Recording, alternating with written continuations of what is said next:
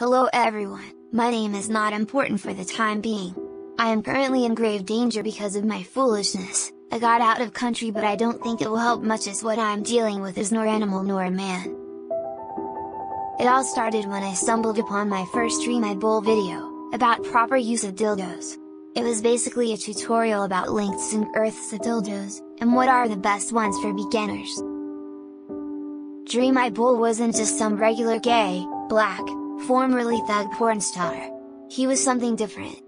He had a style no other person had, and was a very charismatic person. When I finished watching the video, I scrolled down the description to see if he had any social media accounts that I could follow. Turns out he had, but it wasn't the thing that originally got my attention. He had a merchandise store with various sex toys to choose from. I placed an order without temptation. A day goes by and I've gotten a notification on Discord. It's from a guy by the name of John Lemon. Heard he was a pretty big deal in some community that I was in, so it must have been something important he had to tell me. What did you have for vegetables today? What the hell are you talking about? I had squash.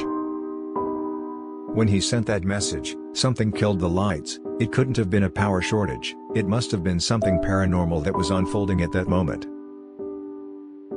Suddenly I heard a loud, "I'm buzzing." Then it clicked.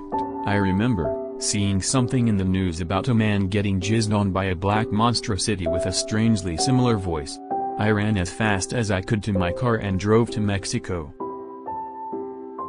My life is coming to an end. This is a reminder. Do not visit Mr. Goon's merchandise store.